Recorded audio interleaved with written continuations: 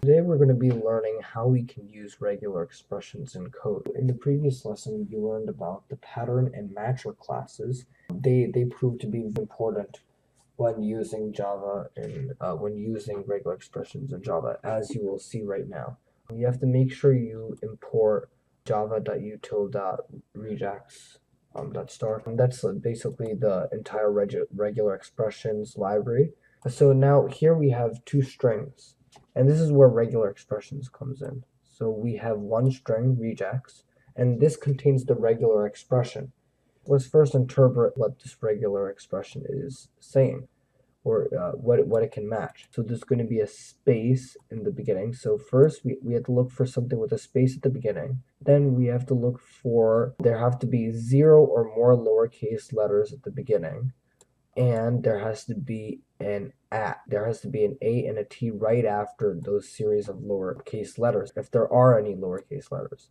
And then after all of that, there has to be a space. Is any word that rhymes with at. Like, for example, rat or cat or at. There has to be a blank space between each occurrence of the word that rhymes with at. And the string text is what the regular expression will be compared with. That's why we're going to use the pattern and matcher classes, as you will see shortly. We're going to create a new pattern object.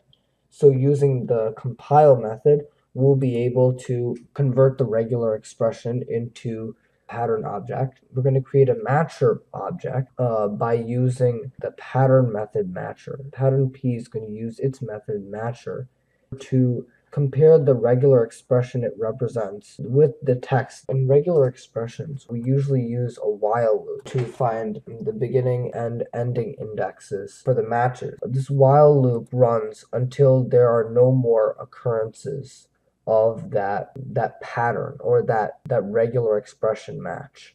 Let's observe what's going to happen inside the loop. So we have this count right over here that's going to measure how many times while loop runs in order to find another occurrence. And here we're going to print out several things. So the first thing we're going to print out is how many times this while loop has ran already. The next line is going to print out the starting index of one of the occurrences of the regular expression pattern. What this line is going to find out is the ending index of the regular expression pattern. It's one more than the ending index. The first time the while loop runs, it's going to detect rat, which rhymes with at, which is the regular expression pattern. And so the starting index is 0, which is certainly right. And the ending index is going to be one more than the index of the second blank space. So this is 0, this is 1, this is 2, this is 3, this is 4. So the index of the second blank space is 4. What the end method is going to return is one more than that. So we get 5. So this appears to be working. If the second occurrence is right. The second starting index, which should be somewhere between the blank space between cat and. Let's count. So 0, 1, 2, 3, 4, 5, 6, 7, 8. So that's correct. That's the starting index. 8, 9, 10, 11, 12. So what n should return is one more than 12. And that's 13, so that works. The starting index for the third match is right, that's 16. And let's check 16, 17, 18, 19. So the blank space after at, that index is 19. And what the end method should return is one more than that, which is 20. So as you can see, this works perfectly, and it detected the starting and ending indexes for each occurrence of a word that rhymes with at, which is the regular expression pattern.